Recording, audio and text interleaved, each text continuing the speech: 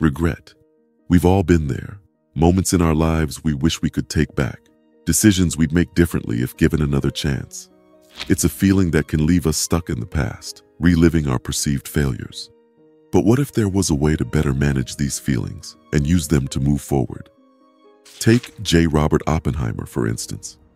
Known as the father of the atomic bomb, Oppenheimer led the Manhattan Project, which resulted in the creation of the first nuclear weapons during World War II.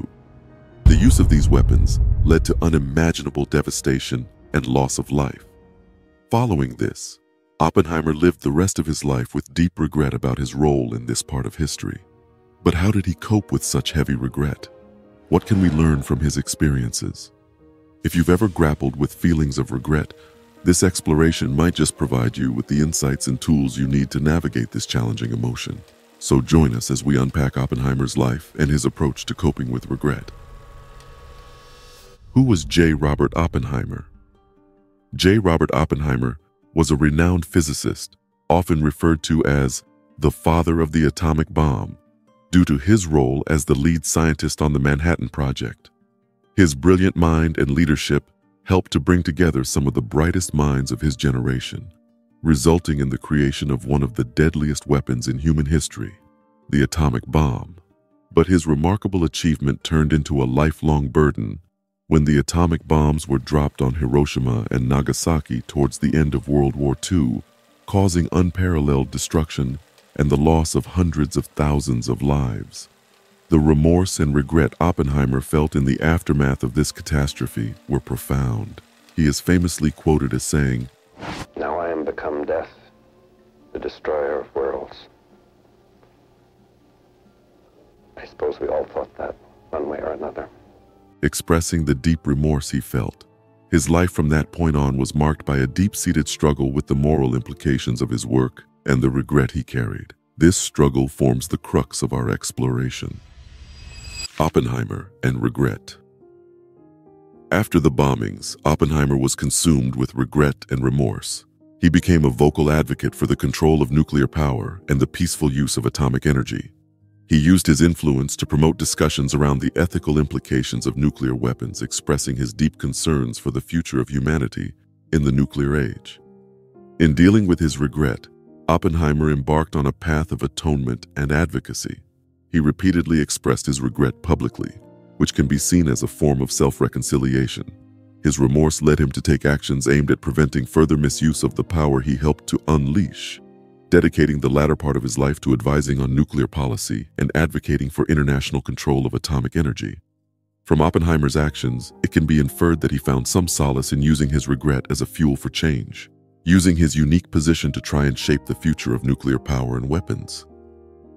This introspection and action were his way of dealing with the enormous regret he carried with him.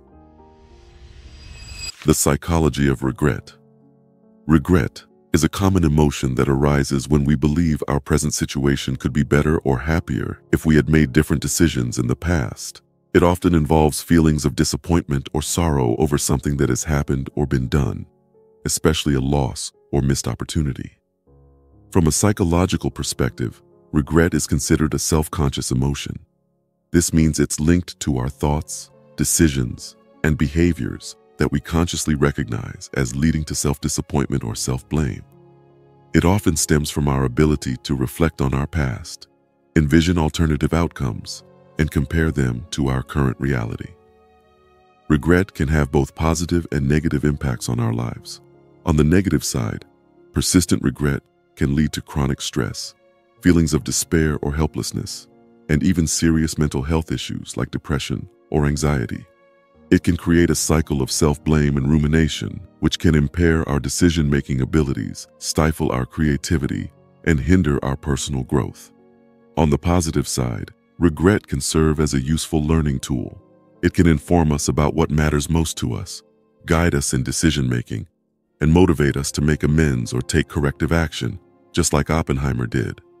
Feelings of regret can encourage us to reflect on our choices, consider their consequences, and use this knowledge to guide our future actions. Neuroscientists have found that regret is associated with distinct neural circuits in the brain, involving the prefrontal cortex, the hippocampus, and the amygdala, areas involved in decision-making, memory, and emotional processing.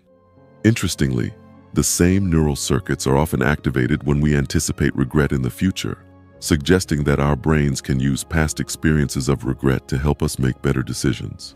While we cannot change our past, understanding the psychology of regret can provide us with strategies to cope with regret in healthier ways and use it as a catalyst for positive change. So the key lies in managing regret rather than eliminating it, which will be the focus of the next section.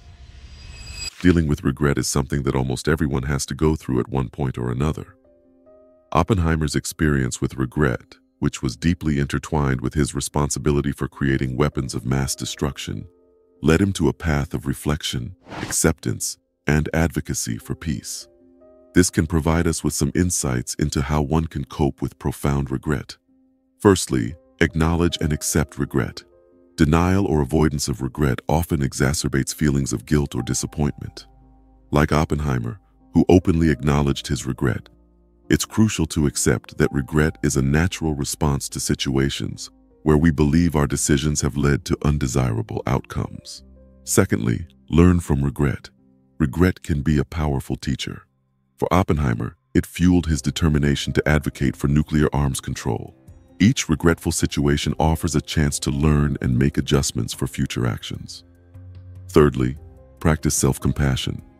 Blaming oneself for past mistakes can lead to a harmful cycle of negative self-talk. It's important to practice self-compassion and forgive oneself to make peace with the past. Fourthly, reevaluate and reframe. Regret. Instead of viewing regret as a negative emotion, reframe it as an opportunity for personal growth and learning. It's possible to reevaluate past decisions in light of the information and circumstances available at the time, which can often reduce feelings of regret. Lastly, seek professional help. When regret becomes overwhelming, it can be helpful to seek professional help, such as psychotherapy or counseling. Professionals can provide tools and techniques to help manage regret and other difficult emotions. By applying these strategies, we can turn regret from a paralyzing emotion into a powerful tool for learning, growth, and positive change. Just as Oppenheimer did, we can learn to cope with our regrets and use them to drive meaningful change in our lives. The power of acceptance. Acceptance plays a crucial role in coping with regret. In the face of regret, it's natural to wish to undo past decisions or events, but this can lead to a continuous loop of self-blame and guilt, which is not beneficial to our mental health. Oppenheimer himself experienced this as he grappled with the devastating consequences of his work on the atomic bomb. He could not change the past, but he did have control over his present actions and future decisions. By accepting what he had done, he was able to focus his energy towards advocating for peace and nuclear disarmament. Acceptance is about acknowledging our past actions, the regrets associated with them, and realizing that they cannot be changed. This does not mean we approve or condone past mistakes or poor choices, but rather that we recognize they are part of our life's journey and have shaped us into who we are today. Moreover, acceptance helps us to learn valuable lessons from our regrets. It opens the door for self-reflection and growth, allowing us to make better decisions in the future. Acceptance can also free us from the burden of our past and provide the emotional space needed to move forward. In Oppenheimer's words, we knew the world would not be the same. His acceptance of the changed world and his role in it allowed him to redefine his purpose, turning his regret into a force for advocacy and peace. It's crucial to remember that while regret can feel heavy and all-consuming, it is indeed possible to cope with and even grow from it. Drawing from the life and experiences of J. Robert Oppenheimer, we have seen that even the most profound regret can be transformed into a force for positive change. Oppenheimer's life, though marked by significant regret, illustrates the power of acceptance, the importance of learning from our past, and the potential for personal growth. His story is a testament to our capacity to face our regrets, learn from them, and use them to drive change and growth in our own lives. Take to heart the strategies and perspectives we've discussed. Incorporate acceptance into your approach. Understand the psychology of regret to better cope with it, and use regret as a tool for self-reflection and personal growth. Remember, the goal isn't to live a life devoid of regret, but to learn how to cope with regret in a healthy, productive manner. Thank you for joining this journey into understanding regret through the lens of J. Robert Oppenheimer's life. May the lessons serve as guideposts as you navigate your own experiences of regret, helping you to turn regret into resilience.